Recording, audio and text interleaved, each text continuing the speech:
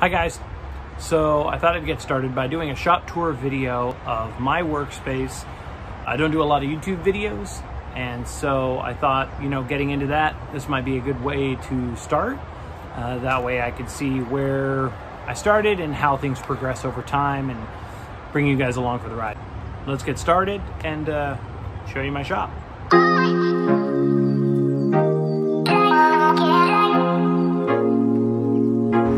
So I'm heading downstairs right now.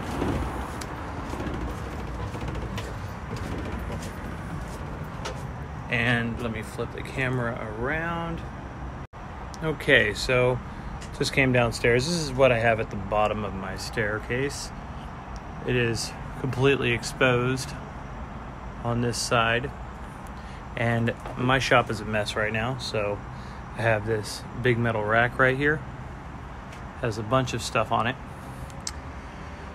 Some OSB walls. Coming over here, this miter saw. Have on a cart. I just pull it out and set it up right here, and cut stuff out here. Eventually, this whole wall will be a miter saw station. Under here, I have let's see, a Delta X joiner right there. This is an old countertop cabinet that I got from an old job. Works pretty good. Undermount drawer slides. Stores a lot of tools. Over here is usually router bits. Not very good storage, and usually some Forstner bits in there as well. But down here is a whole bunch of old drawer slides. You never know when you're going to need some drawer slides, some old pulls. Those are the pulls that go to my toolbox, which you'll see in a little bit. Coming down here, this is usually just a random assortment drawer. I usually keep a label maker, some extra labels, some business cards here, take out to the job site, give to clients, stuff like that, and my spray paint drawer. Any sort of rattle can drawer, really. Up here I've got all of these bin organizers. These are actually really useful. Got them from Harbor Freight. They're like $2. So got a whole wall of those. As you can see, I haven't even filled them yet, but the plan is to get a good size of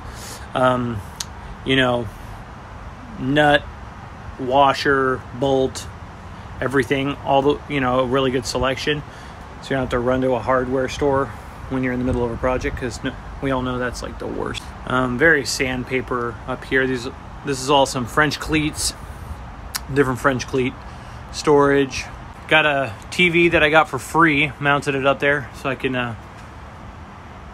pull up a YouTube video if I'm trying to see something, or if I can put up my SketchUp plans or something like that if I want to see them really well up there. Or most of the time I just put up Jeopardy. Over here, good old rigid 5-gallon dust collector.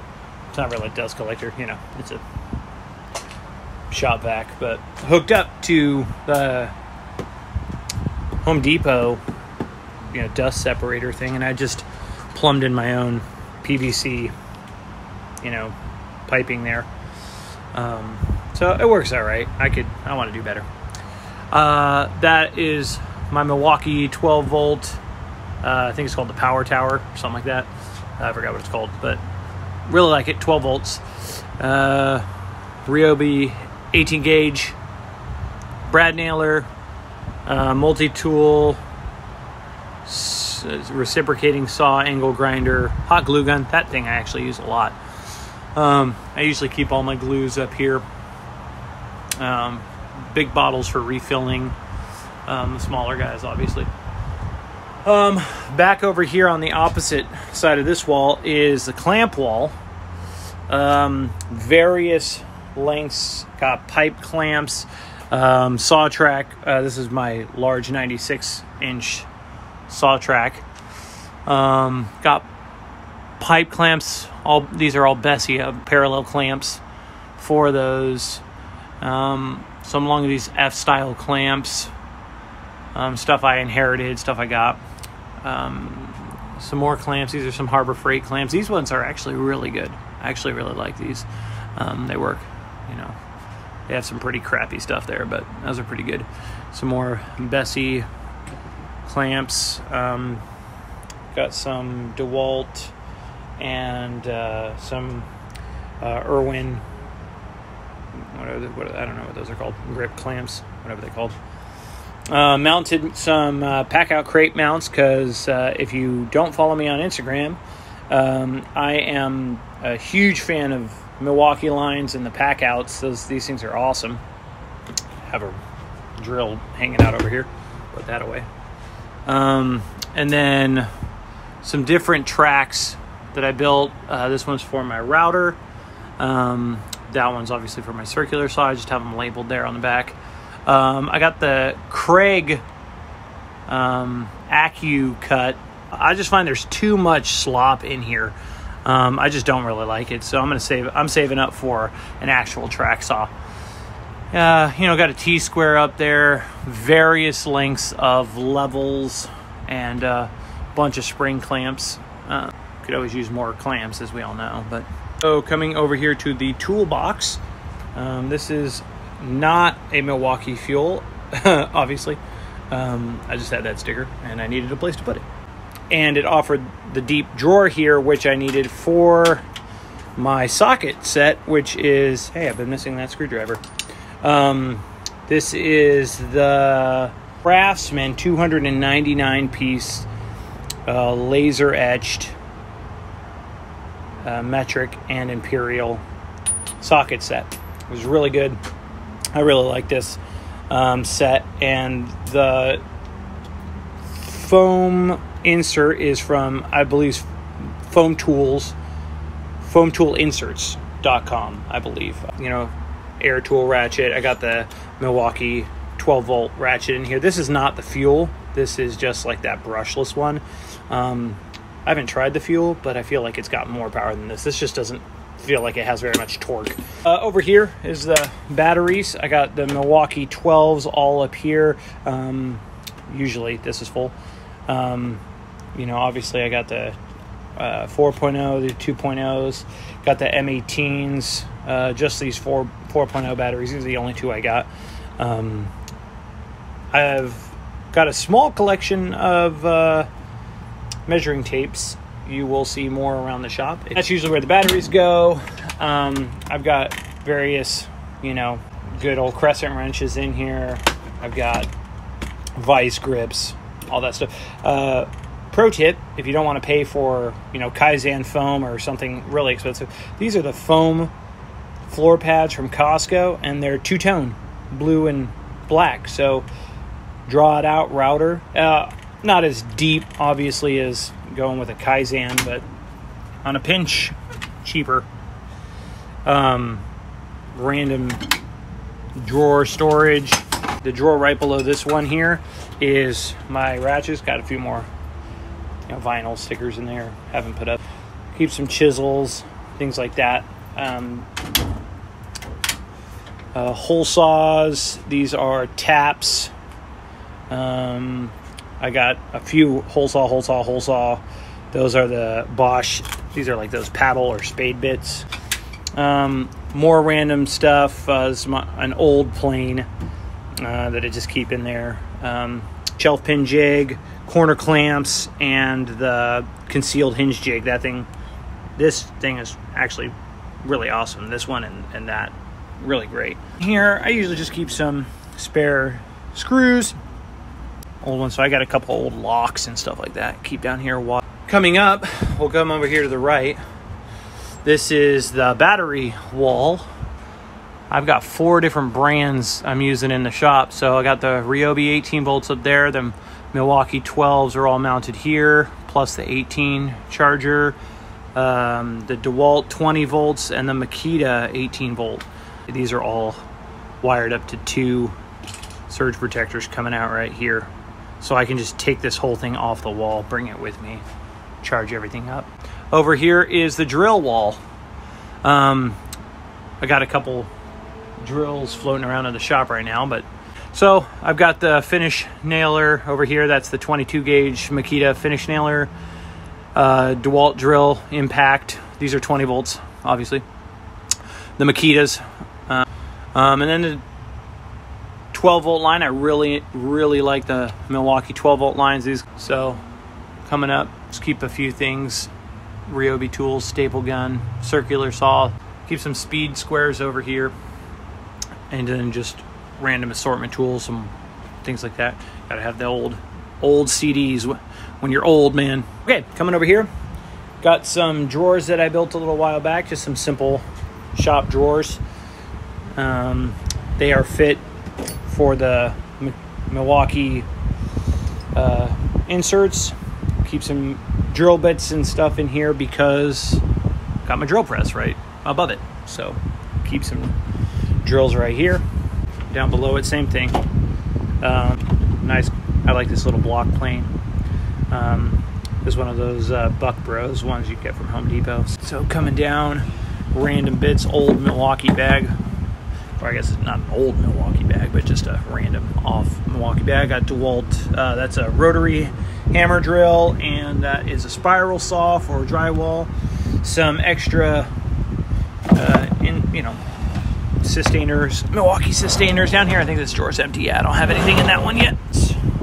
I'll show you what's in those in a second, or at least that guy. This one just has a bunch of heavy-duty extension cords and stuff in it, and that one is filled with Kaizen, but I haven't cut anything to go in the Kaizen yet. So up here, obviously I said I got the drill press here, 3M Bluetooth headphones for listening to podcasts or audiobooks or whatever while you're saving your hearing. Always important, guys. Wear your ear protection. Some drill bit extensions and stuff like that, holders and drill bit containers. Goof off. I love this WD-40 dry lube. That works really good. And, mineral spirits and wood filler, stuff like that. Got some old saw blades that I inherited up in here. Those were my grandfather's. I got to find a good blade sharpening company. Local, can't seem to find any. Picked these up, man, I think like a year ago, Black Friday a year ago, for these Diablos that are still sitting up here. Haven't even changed those out yet. Cutting board, I got some, I think that's UHMW or whatever that's called, plastic that I'm going to use for some, some runners or whatever. Got some old Craftsman saws. This one I got from a guy that I bought the joiner off of, actually, Australian guy. Just threw it in, said, hey, go ahead and pick one. He had a collection of them, so he let me have this one. Screwdriver storage, mostly. Keep my markers and pens over here. On this side, pencils. Got some pull saw over here, which I actually need to replace that blade soon. But down here, obviously, like most people's workbenches, it is full of stuff. So, palm sander, that thing I use a lot. Great little speed square. This Milwaukee speed square is awesome. What's in this guy right now? This is my measuring and layout box. Kaizen foam all throughout. Nice laser distance measure. Keep a 25-foot refiller, powder for the chalk line. Stud finder. This is old, I think, short straight line. Just a laser level, Bosch laser level, 100-foot measuring tape, Milwaukee, and that's just the clamp for that.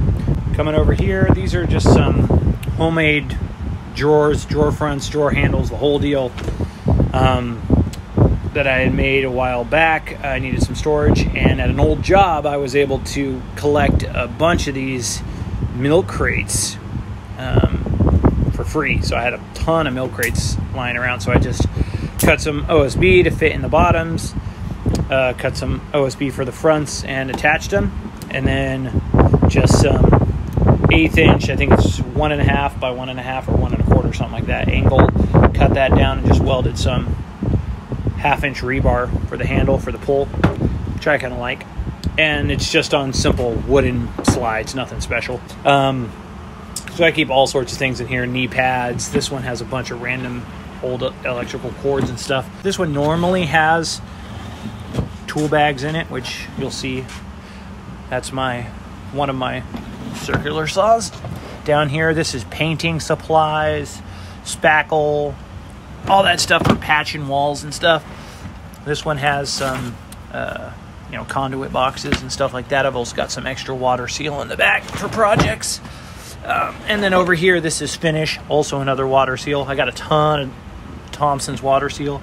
Stain, wood stain, wood finish, all that stuff. All right, coming up here, another measuring tape. Okay, these are all the Milwaukee job site organizers. So I got them all labeled for all my different screws. Craig, these are the, torque screws or whatever, deck screws. Recently fell in love with these cabinet screws and trim head screws and stuff. Love those. Drywall, and then I have some for my electrical tools, DC, AC, stuff like that. These are my shop friends. Had these for a long time, made them back on an old job. So they just hang out. My daughter likes looking at them. So that means I got to take kind of special precautions to protect the tools. I do have security cameras set up in the shop so I can see what's going on. This is my table saw. It's an old Craftsman contractor saw that was my grandfather's. He passed away years ago and I inherited the saw. It's a good saw, but the fence is garbage. So I really obviously want to upgrade the fence. Ideally upgrade the saw. Saw stop would be nice. This is my outfeed table that I built. DIY Tyler on YouTube had come up with this design. And then I also made these leveling feet myself. These are just some angle iron bolts, and then I welded nuts on the underside with some long 4-inch threaded bolts just to level the top. Screwed down some masonite, which normally on an indoor shop wouldn't be a problem. It's a great surface, slick, durable, and cheap to replace if it gets damaged. However, when you're outside and it is exposed to moisture, this thing just potato chips. So you can't really see it, but I've got screws all throughout this thing holding it down. And that's just, I just didn't want that. So I'm probably going to switch this out for like that white melamine or whatever that's called. Those are my tool bags over there. I got the pack out tool bag right there, and just, other bags that come with tools and stuff lying across it. I drilled in some holes for this vise. They go through to some T-nuts. That comes out all the time. Put some electrical in here, and that's a router table that I built. Little quick makeshift router table. Came out okay. Rigid job site table saw. Dolly back there. And then random tool storage over here. Over here, let's see, that's a Husky paint sprayer. That is a staple gun, pneumatic staple gun. This is my newer spray gun, which I really like. This is the Wagner airless paint sprayer. I use that for all of the finishing on the last cabinetry job that you'll check out over on my Instagram. You'll see that job. That was this thing has turned out really well. This is a really good tool. I like that. And then a leftover can from that job of polyurethane. I've got an empty shelf here. Nothing really special. These are the DeWalt folding sawhorse legs. Those are really useful. Always got to have a first aid kit. Some clipboards and stuff like that. Okay guys, so the next big upgrade that I want to make to the shop is actually this wall behind me that has the kind of French cleat wall, the storage down here, TV, all this stuff. Between this pipe, can't really show you very well, this pipe down here, which holds up the header to the floor above us, as well as this pipe right here behind me is about 13.25 feet. So what I would like to do is I want to take out all of this stuff down here, the countertop here, even these tools down here that are on the carts, and frame in a new miter saw storage system. They're on YouTube, guys, so you can find those. So cabinetry, drawer storage underneath, cabinets on top with a built-in miter station. That's what I want to put in there. it would be more work, but also ideally this station here behind me, literally right behind me, instead would move this station down to where that stuff is and then put the miter saw station here, because over here on the driveway is where all of the, you know, material comes in to get broken down. So it would make more sense to put the miter saw station here. It's just easier to do that over here. There's less stuff to worry about versus over here I would have to move all of this down there. So we'll see, but that's what I want to do to the miter saw area right here behind me. Next big shop upgrade, so look out for that one. All right, guys, so once again, sorry for the noise. I hope you enjoyed the tour of the shop, just to kind of see what I'm working with right now in the space that I have. I'm really excited to film it, because it allows me to keep track of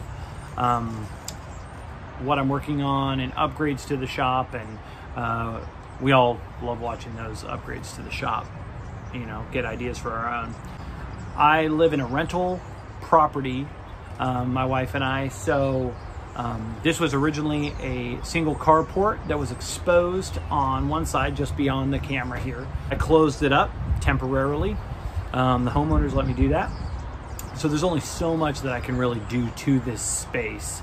I don't have access to a lot of power, so I can't really run heavy equipment. And I don't really have the space that I would like for a lot of the tools that I will use. I hope you enjoyed seeing what I have going on, the plan for the miter saw station, and just upgrades to come. If you like this video, please let me know down in the comments. Please subscribe. That'll kind of encourage me to make more. Share it if you will. And follow me over on Instagram at Matt Brodowski. That's where I do most of my posting, but I'm trying to get more into YouTube videos as well. I hope you guys like it, and you'll see me in the next one. Take care.